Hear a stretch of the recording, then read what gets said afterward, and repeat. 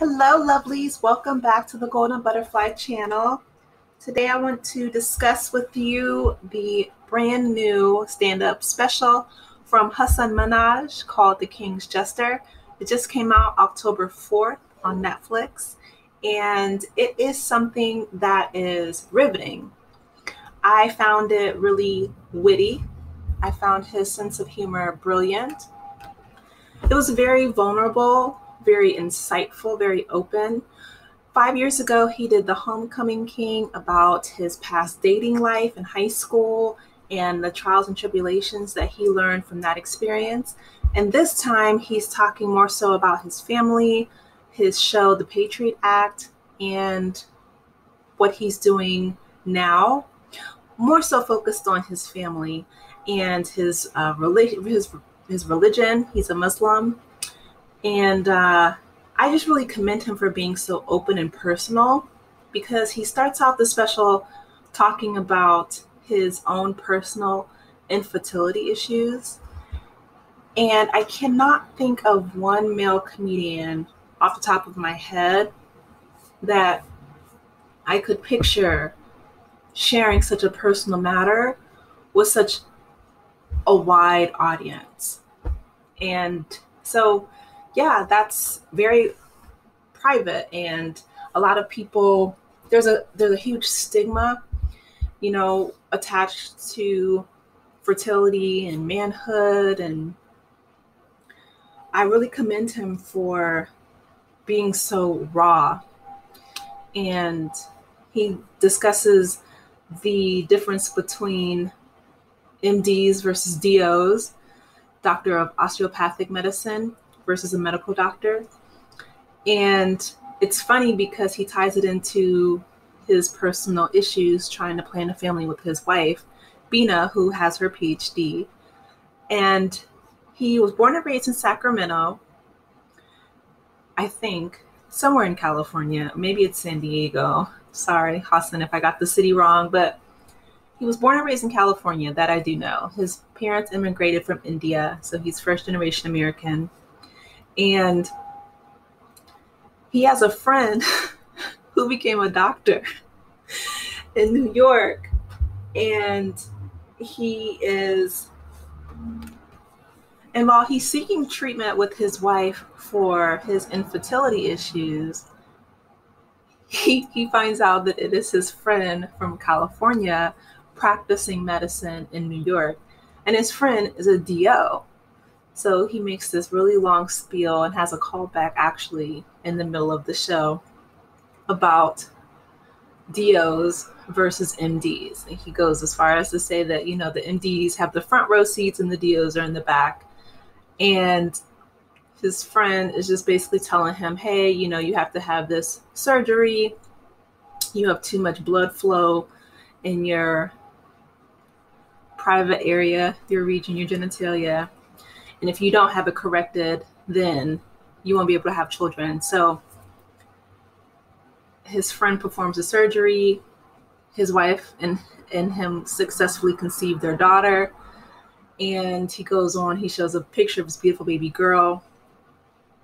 And he takes the show and tells the story. He's a masterful storyteller about growing up with his father. And he brings up his father a lot, actually, more so than his mom in many of his shows. But his father and him were at the mosque worshiping, practicing Islam.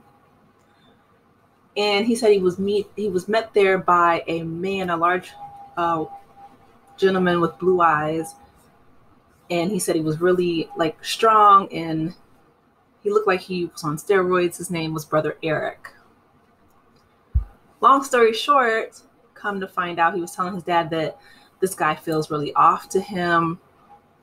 And his father, as an immigrant trying to be hospitable, invites Brother Eric to their house.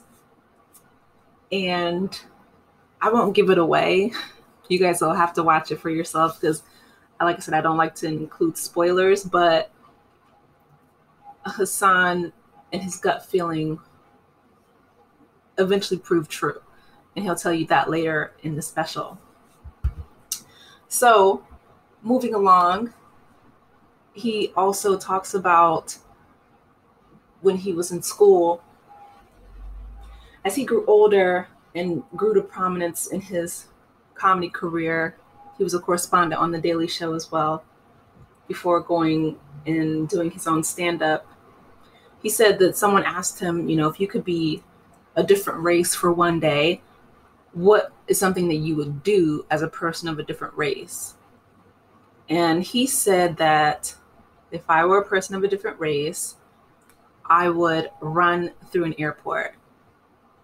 And you guys, my mouth just dropped open because I've, and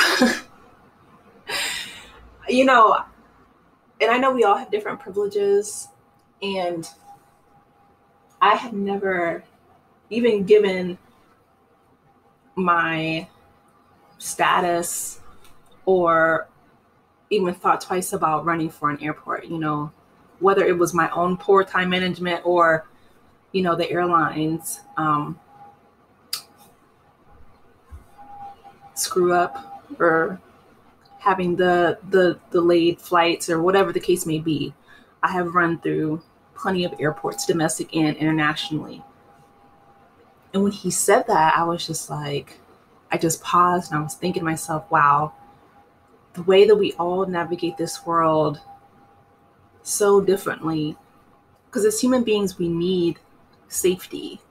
Going back to Maslow's hierarchy of needs, that's basic psychology 101. Human beings, we need food and water and shelter and, to use the bathroom, and safety is a Maslow 1 level basic need, right? And that's before we move up to, having a social status and belonging and love, and moving up to self-actualization, which is at the pinnacle of our hierarchy of needs. But just to feel safe enough, and the fact that he was born and raised in California, it gave me pause. So it was really insightful. And he, again, goes into more details and goes into a furthermore in his story about getting slammed on top of a police car as a young boy and telling his first successful joke in the midst of that trauma. And kudos to Hasan, because like I said, I know a lot of comedy is rooted in pain and as a coping mechanism, but he also discusses a young man who is the same age as him. And during the time after 9/11, the Patriot Act was formed, and they were forcing young kids, teenagers, to give false confessions about domestic terrorism. And most of these young men, had brown skin, and they were practicing Islam. They were practicing Muslims. And they would force these young men to give false confessions regarding having ties to do with 9/11 or having ties to do with some kind of Al-Qaeda or some kind of terrorist group. And they would try them as adults and put them in prison all over the country. Okay. This was happening all over the US. And it broke my heart. And he goes into detail about why he named his show The Patriot Act, and why his episode about Saudi Arabia actually got banned, and he got a lawsuit. And I mean, it was just a lot of trouble that he got into about telling the truth. Like, there's nothing more powerful than the truth. And it's not something that I take for granted that in the United States we're protected by freedom of speech. It's not global. We're protected by, we have the media is protected. And even as a comedian, there is a set of laws and governance that he goes into detail about, citing his lawyer, and he shows the letters and he shows the lawsuits on the green screen to illustrate the language and the legal jargon that he's protected behind as a comedian, because people really went at him hard. And his wife was telling him, don't put your family in danger. Don't force my hand, because I'll take our children and leave.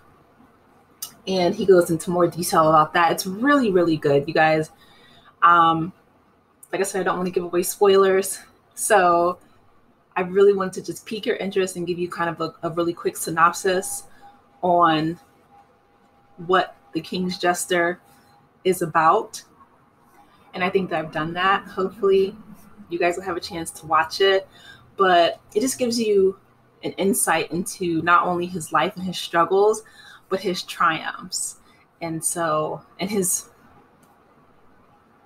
his brilliant way of weaving the story of his life so far. So hats off to Hasan MInhaj. Go see The King's Jester and drop that in the comments. Let me know if you guys like it. Please like and subscribe to the channel if you haven't done so already. And I will talk with you lovelies later. Bye.